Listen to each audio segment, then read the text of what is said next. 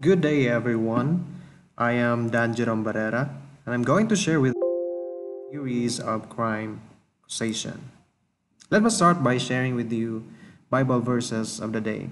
First, from Mark 7, verses 21 to 22. For from within, out of the heart of man, come evil thoughts, sexual immorality, theft, murder, adultery, coveting, wickedness, deceit, sensuality, envy, slander, pride, and foolishness. From this verse, we can learn that man is a sinner. It is a nature of man to sin, it is a nature of man to commit crimes, because man is born sinner. Out of the womb of your mother, since you were still a child, you were already inclined to commit sin and to commit crime.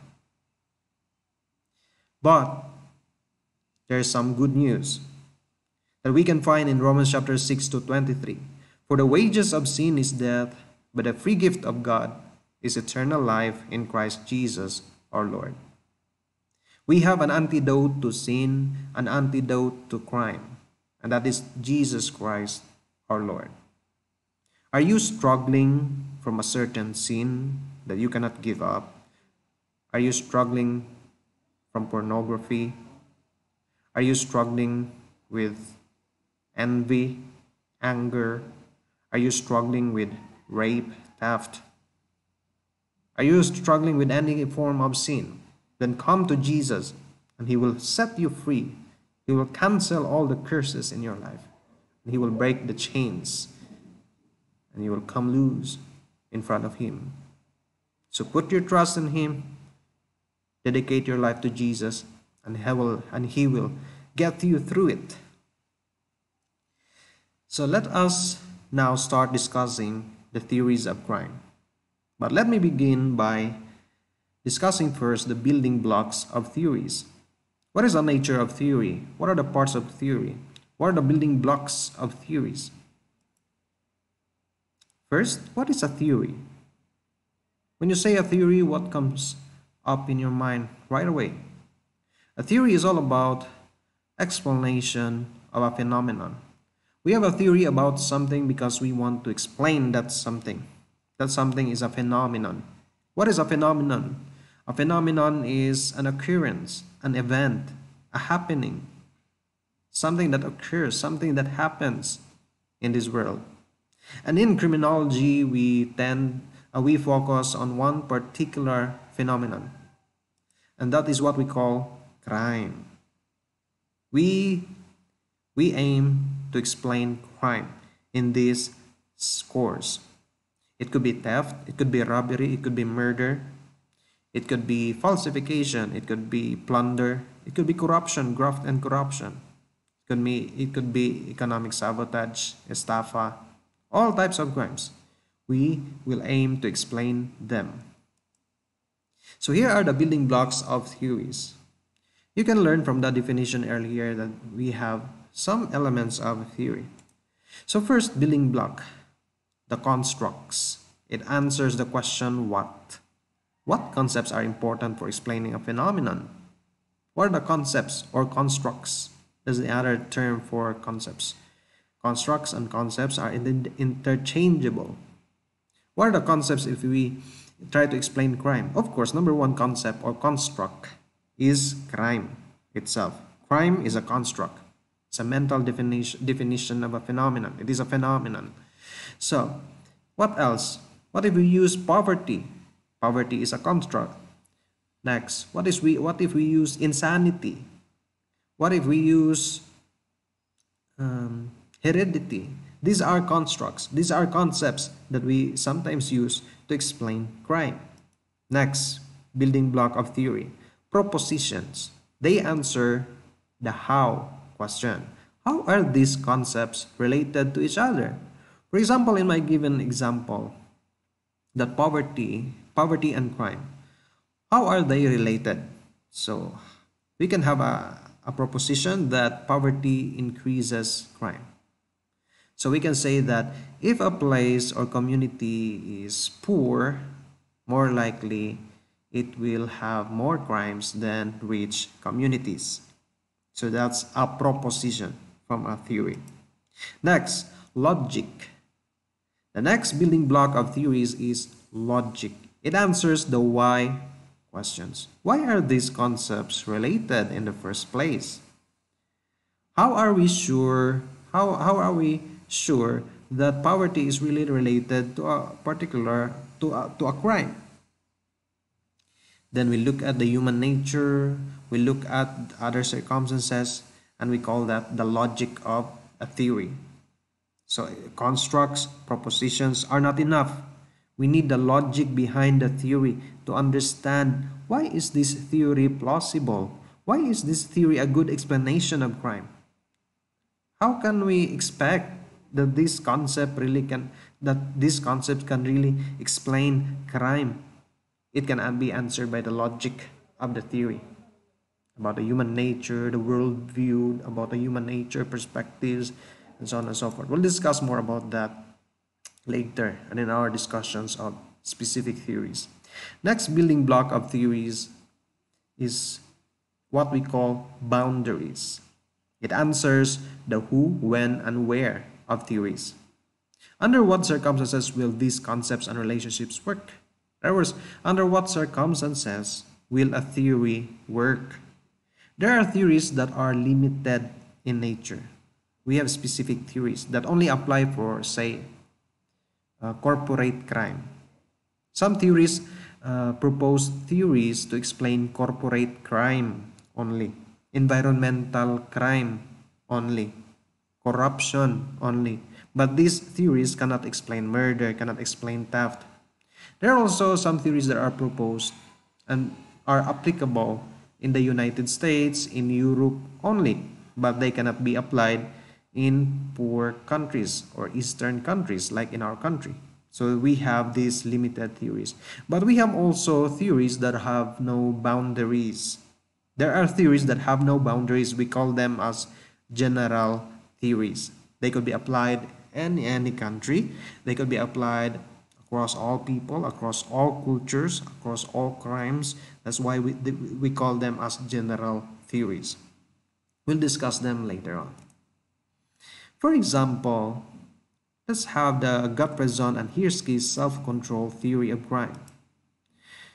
Let's examine the building blocks of their theory. First, the constructs. What are the constructs in their theory? We have crime, we have analogous behavior, and we have self-control. Analogous behavior, these are not crimes but committed. They are treated as deviants, more about deviants. They are not crimes but they violate certain rules or norms, like for example cheating, being absent always in the class. These are analogous behaviors. Drinking, smoking by adolescents. So these are analogous behavior. Analogous, similar to crime but not really crime, committed by children. And we have low self-control. So they use these constructs in their theory. These are the important constructs in their theory. But they have other constructs also like opportunity, parenting, and so on. Next, propositions. This is one of the propositions of Gottfriedson and Hirschi. If a person has low self-control, he is more likely to commit crime or analogous behavior. That is a proposition. A proposition is denoted by an if and then. If then. If a person has low self-control, then he is more likely to commit crime and analogous behavior. Next, logic. The logic behind the theory is couched in hedonistic rationality. Gottfriedson and Hirschi viewed man as rational, but myopic, meaning man cannot see the future, or man is nearsighted, short-sighted. They do not, most criminals, according to Gottfriedson and Hirschi, do not view the future, do not look at the future. They just live here and now. So they are fond of gratification, easy pleasure. That's why they commit crimes. They have low self-control. So universal high motivation to immediate, simple pleasures from crime. It views crime also. They view crime, that person and his view crime as pleasurable. That is why a person who has low self-control is naturally drawn to crime because crime offers some pleasures, but only short term. And a man who has a low self-control is short-sighted and impulsive. They tend to make a decision right away and commit crimes without thinking about the future and the results of the crime they commit. Next, in terms of the boundaries, self-control theory has no boundaries because self-control theory is a general theory. It aims to explain all crimes in all cultures, across all persons, and across all crimes, all types of crimes. So this is how we deconstruct a theory. In our succeeding discussions of individual theories, we'll do things like this. We'll examine the constructs, we'll examine the propositions, the logic behind, and the boundaries of the theory. So here are the components of a theory graphically. We can show it like this. At the theoretical level, this is the theoretical level. Construct A, construct B, the proposition. So construct A is related to construct B, and we have the proposition. Then we have at the empirical level. Here at the top, this is the theoretical or conceptual level. Here at the bottom, this is the empirical level of the components of a theory. A construct at the empirical level is converted into a variable, and the construct B here is converted also into a variable. Here at this side, we call this variable as independent variable, and on this side we call this as dependent variable, because these constructs and variables depend on these variables, and we call this independent. So these constructs, like for example crime depends on the level of poverty, so that's why it's called dependent. So it depends on the level of poverty, level of self-control, level of parenting. If self-control is low, crime increases. If self-control is high, crime decreases. That's why we call this as dependent. It depends on the independent variable. Here, we call the relationship as proposition. Here, hypothesis. And we have boundaries. Here is the boundary of a particular theories. But again, there are theories that are general in nature. They have no boundaries. Let's define each of these important terms. Constructs. What are constructs? These are mental definitions of objects or events that can vary. So I said this earlier, crime is a construct. Self-control is a construct. Poverty is a construct. These are constructs of theories. We use constructs at the theoretical level. If a person is poor, then he is more likely, or he or she is more likely to commit crimes. So that is a proposition that is using constructs. Proposition are associations postulated between constructs based on the deductive logic if X then Y. So here the proposition can be read as if there is construct A, then there is construct B. So in my example, if a particular community is poor, very poor, then there will be more likely crimes in that community compared to richer communities. So there is an fx then y proposition.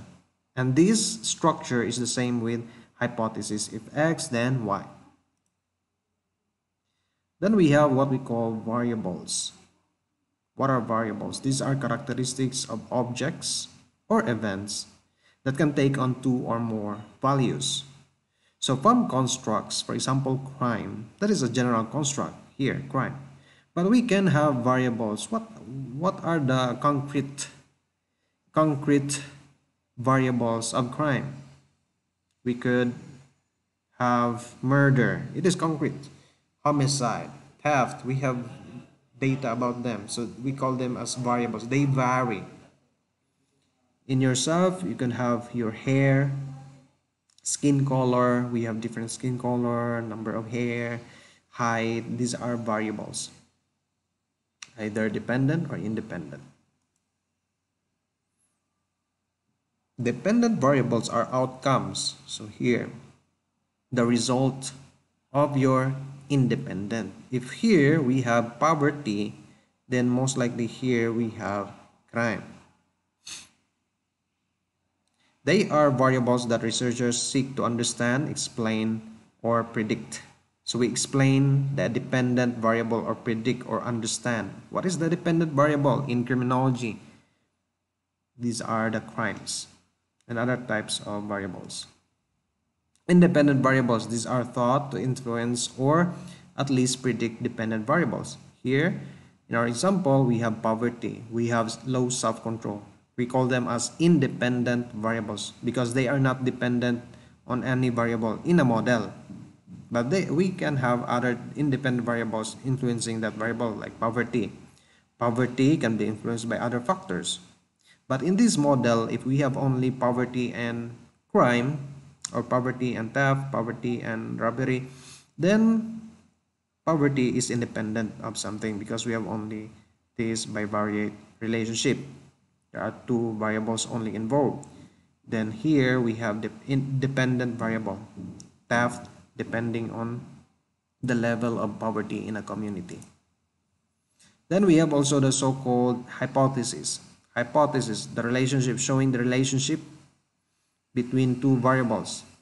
Empirical formulation of propositions. So if we convert proposition into the empirical level, we call that hypothesis. The empirical formulation of propositions stated as relationships between variables is called hypothesis. So let us examine the theory of Gottfriedson and Hirschi to understand better the theory.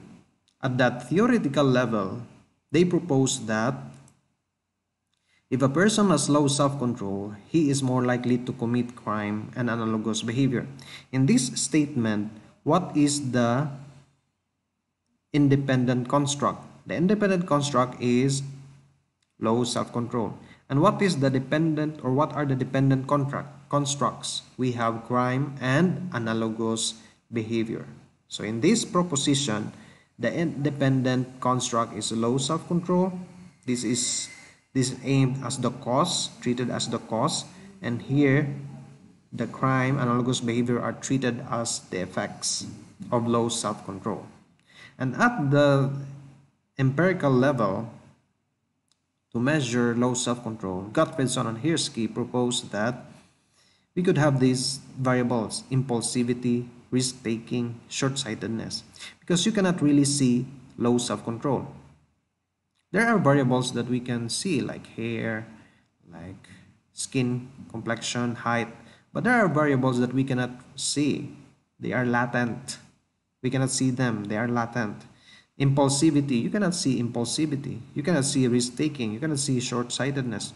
You cannot see low self-control, but you can measure them by asking a person to answer a particular questionnaire in order to measure these variable: impulsivity, risk-taking, short-sightedness. These are proposed variables that could measure low self-control, because a person who has low self-control is impulsive, is a risk-taker, is short-sighted. They do not look at the future but just here and now for immediate gratification. They do not view long-term pleasure but short-term only. Then here at the theoretical level, we can have crime, analogous behavior, but at the empirical level, to measure crime, we have theft, robbery, deviance, cheating for analogous behavior, deviance and cheating. So that is hypothesis. If a person is impulsive, he is more likely to cheat. So if we convert here the theoretical level proposition into the empirical one, into a hypothesis, here is the hypothesis. If a person is impulsive, he is more likely to cheat. So because impulsivity is one indicators of low self-control. So again, impulsivity, risk-taking, short-sightedness. These are the indicators of low self-control. And that's it. That's the building blocks of theories of crime. In our next discussions, you will learn the specific theories of crime by examining their building blocks. Thank you everyone and have a good day and God bless you.